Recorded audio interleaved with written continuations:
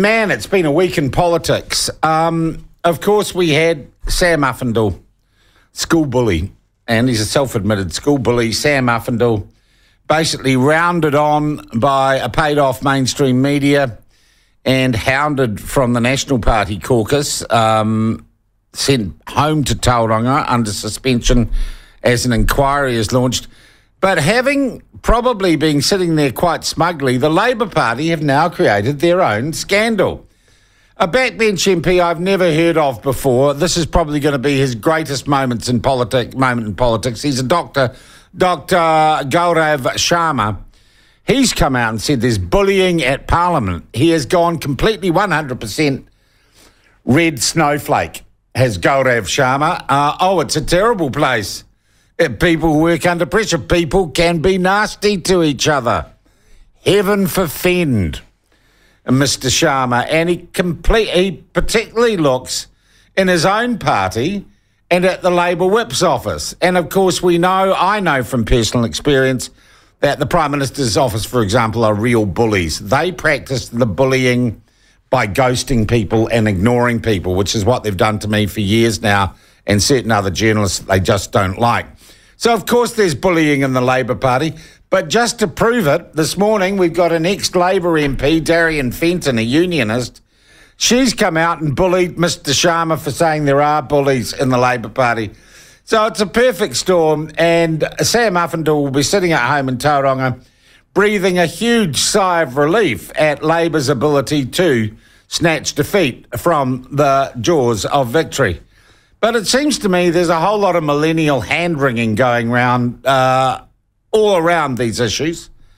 And someone who I don't think can ever be accused of millennial hand-wringing or snowflakery is former Labour Cabinet Minister, long-time political commentator, former leader of the ACT Party, Richard Prebble. Richard, welcome to the program.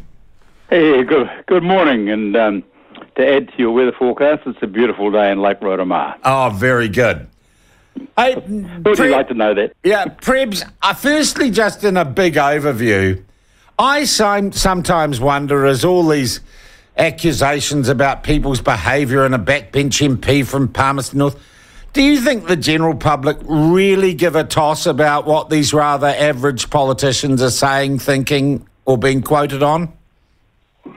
Probably not. I saw a number of Fox Pop comments from people from Tauranga asked are they concerned, and almost to a man or woman, they said no. And most people have got a lot more common sense. This seems to me to be an example of actually how not to run a scandal. I don't know what Christopher Luxon did when he was at university. Maybe he was at the Evangelical Club. But I can remember, I'm not going to go through my misdemeanor. Oh, we haven't got time. There are hours in the day, Prebs. No. You haven't got enough long for that. But I can recall various things done by my fellow students that considerably worse than what has been described to Mr. Sam Uffindell, and they've gone on to be some of the most distinguished New Zealanders, including being High Court judges. It's just total nonsense. But I can say this to you: if I was, when I first stood for Parliament, being measured on what I was like as a pupil or as a student, I would never have passed the present test, and it's just nonsense. It doesn't seem like anyone in the National Party knows their Shakespeare. Henry V. Yeah. When he was Prince Hal, he was a hellraiser, and then went on to be one of the best kings in British history, in English history. Yeah. Yeah. Look, I will tell you a story which probably wouldn't pass today's tests. Right. When I was first selected for Auckland Central, I was so keen on the Monday, I went out and door knocked. Mm. And I thought, well, I'll go and door knock where I grew up in Simon Street, because that's where I'll get the best support. Mm. And I was knocking on doors in the state flats. Yep. And I started to say to this pensioner who came to the door, introduced myself, and she said, I know exactly who you are, young man. You're that naughty Prebble boy. And I thought, oh my God. So I then said to her, oh, you do realise that there are 5 brothers? And she said, yes, I do, and your other brothers were good boys. That wasn't going to work. Yeah, and then she said to me, you're the one that pulled that April Fool's prank that caused us all to have panic attacks. And I had to confess that it was What me. was the joke? Well, I was 10 years old at the time, but under our new thing, no doubt a QC would be set up to investigate this. Yeah. I climbed to the top of the flat block, 6 stories up, went over the balcony, hung on over the 6-story drop, and then screamed at the top of my voice. Doors opened everywhere. People saw this little boy apparently hanging out over the 6-story drop, and they rushed to get to me, and just as the first person was almost getting to me, my hand slipped off the rail and I dropped to 6 feet to a hidden ledge, bounced up, called out April Fool and ran away.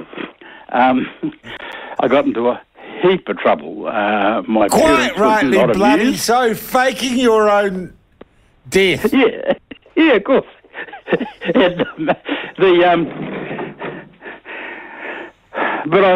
there's a bit of a twist to the story. Yeah. This is what Sam Uffindell should do. Because when this lady did that and I confessed, I then said to her, well, have you considered this, madam? Perhaps Parliament deserves me, and that's where I should be sent. And she gave a wicked grin and said to me, yeah, you've got my vote, Mr. Prebble. I almost feel sorry for Mr. Muldoon. Very good. And that's what Sam Uffindell should do. Yeah, but he can't, has he? He's been cut loose by his own leader. To drive Jacinda from office. Yeah. But would you agree that Luxon has basically thrown him under the bus because he's allowed him to be expelled from caucus? He's called in some QC. Why do you call an outsider when you're leader of a party and you're the person in charge? Why do you have to call in some chick lawyer to be politically correct about an accusation that's just a piece of politics? Well, it's not, but it's also what? 19 years before. I mean, there's a reason why you have a statutes of limitations. Yeah. And I'm not saying that this woman has made up her memories or Sam Uffindell. This is the flatmate. But everybody knows that no one's memory is accurate at that time. What on earth can the QC say? But even if they did say it, so what? He wasn't elected as a student. He was elected now as a man with a family and children who's been a banker, for goodness sake, for the last 15 years. What he did as a student is, well, already on what's been said, isn't illegal, and it's irrelevant. And if I was the leader of the National Party, I'd have said, yes, we've had these allegations made, but that's not what he was elected for. And that's a matter not for me, but for the electors of Tauranga. And they'll get another crack in a year about in 1 year's time, they'll send a message. And that would have been it. But now this, which should have been a one-day wonder, is going to go on for at least 2 weeks. Yet I'll make you this prediction. I've never found a QC yet that managed to do an inquiry in 2 weeks. This could drag on for weeks. It's ridiculous. Yeah. Totally ridiculous. And I'm not defending his behaviour. I'm just saying it's not relevant. Yeah. And the other thing is, it appears to me that our national leader isn't aware of Scarfies in Otago. Yeah. I mean, yeah, but also this has been pumped in up Otago for years. Yeah. Prebs, this has also been pumped up and fuelled by a mainstream media inside the Beltway in Wellington that have been clutching desperately at their pearls and screaming outrage. No, that's right. But I I wrote an article this week saying this is the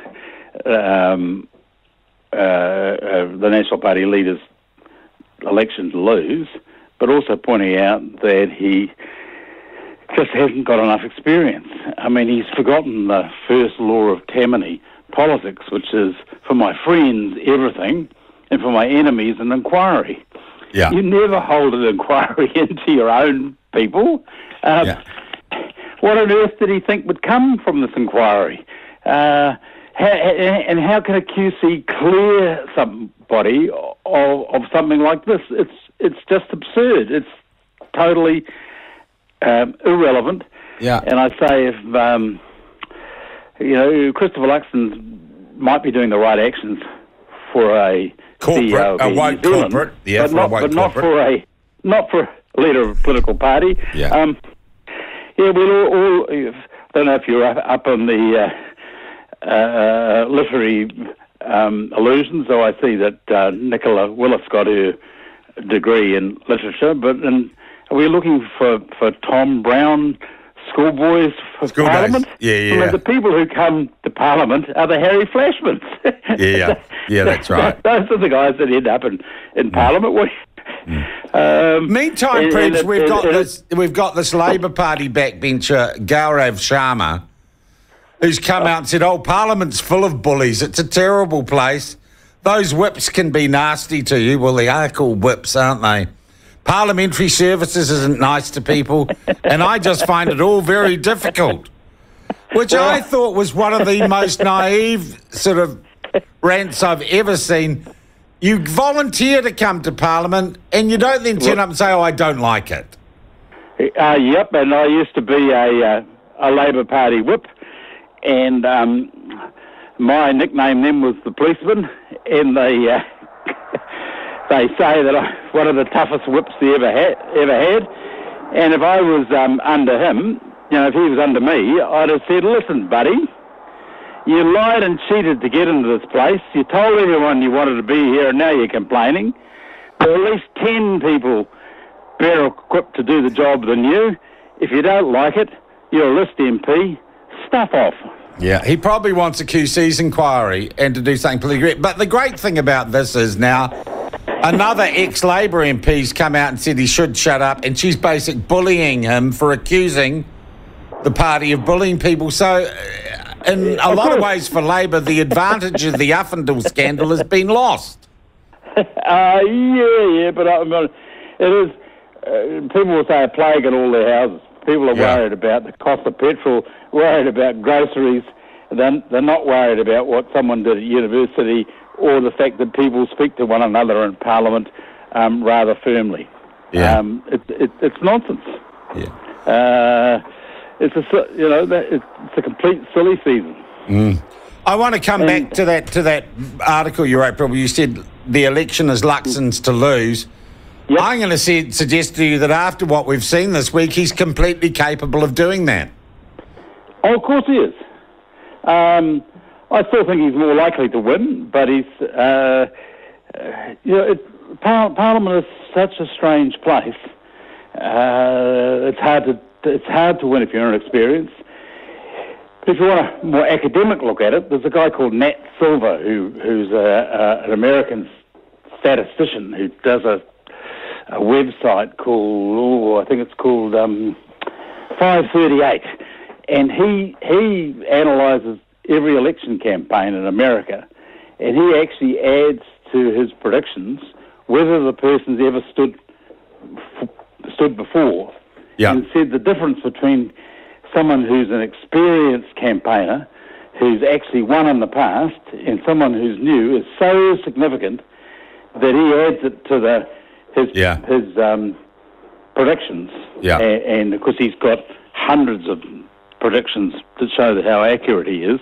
Yeah. Experience in politics, I guess like life, really does matter. And if you've never run a campaign before and it's your first, you're going to make mistakes like he's made this week, and thinking that this is an important matter when actually he should have just dismissed it.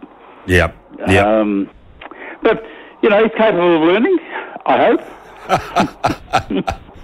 Richard, I thank you very much indeed for your insights and your time this morning. Yeah. That is former ACT leader, former Labour Party cabinet minister, former whip clearly for the Labour Party, and not a man not unused to scandal himself. Richard Prebble. There was a story when I was very, very young journalist early on about him and Anne Herkis, I think, breaking into an Air Force plane on the Chatham Islands to have a drink.